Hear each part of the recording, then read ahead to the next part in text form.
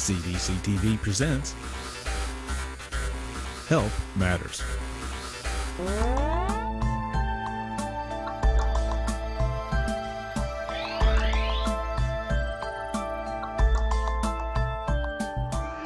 In the U.S., nearly 17% of all children experience some form of developmental or behavioral disability.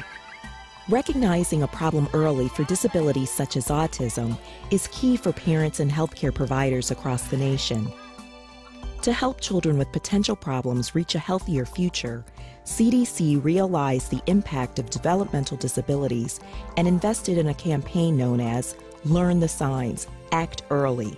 The program aims to help parents measure their child's progress in terms of milestones that monitor more than just the physical. Parents can gauge how their child develops by how they play, learn, speak, and act. When a parent is worried that a child may have a developmental problem, there are a number of things they can do. They should talk to their child's doctor, contact the early intervention agency if their child is under the age of 3, or contact their local school district if their child is over the age of 3.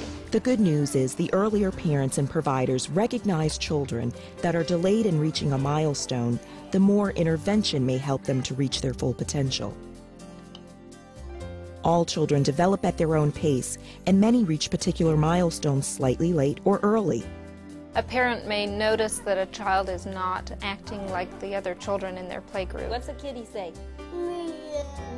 The child is speaking later than their brother spoke. This is a time when a parent should go to their child's doctor.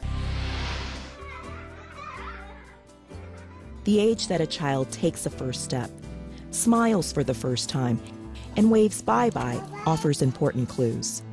A delay occurs when a child reaches a milestone at an age later than the average developmental rate.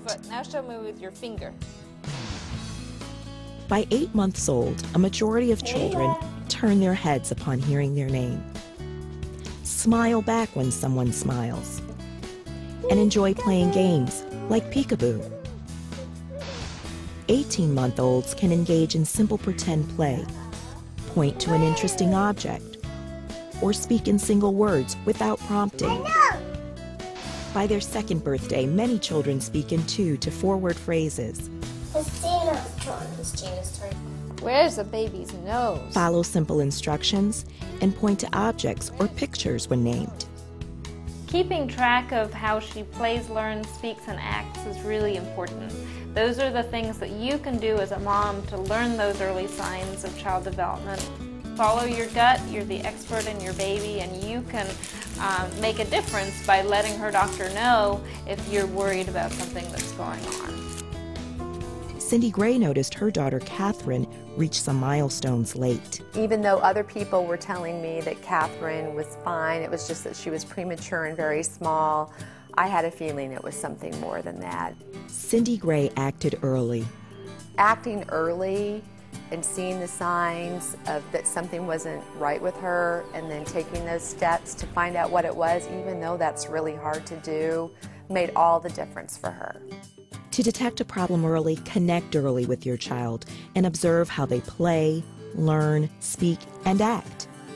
We were so grateful that Catherine was diagnosed when she was, because it allowed us to immediately get her the help that she needed. If you suspect a problem, act early.